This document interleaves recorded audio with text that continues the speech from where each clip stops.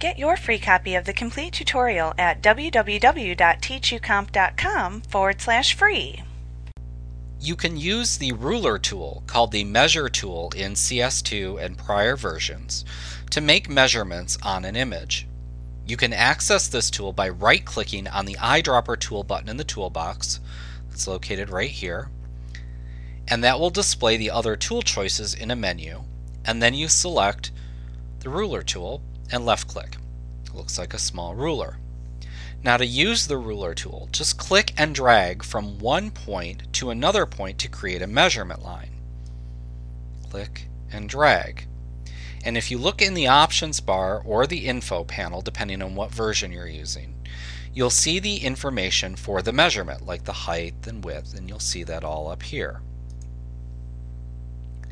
Now when you draw a second measurement, click and drag, you will immediately lose the first measurement.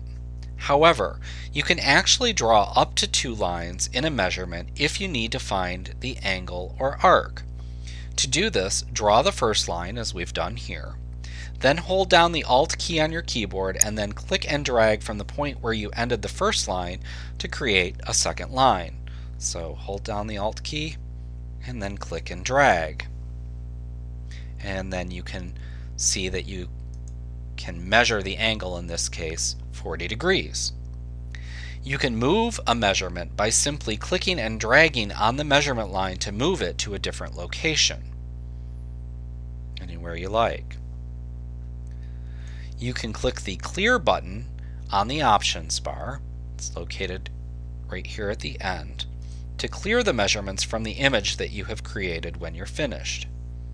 You can also use the ruler tool to straighten an image for times when you want to correct a crooked picture. You can specify a new straight edge and then rotate the image according to your line. Photoshop will crop the image automatically to eliminate any areas that extend beyond the new boundaries.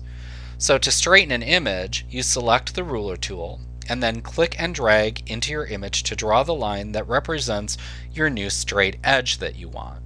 So for example, if we wanted to, we could click and drag like this.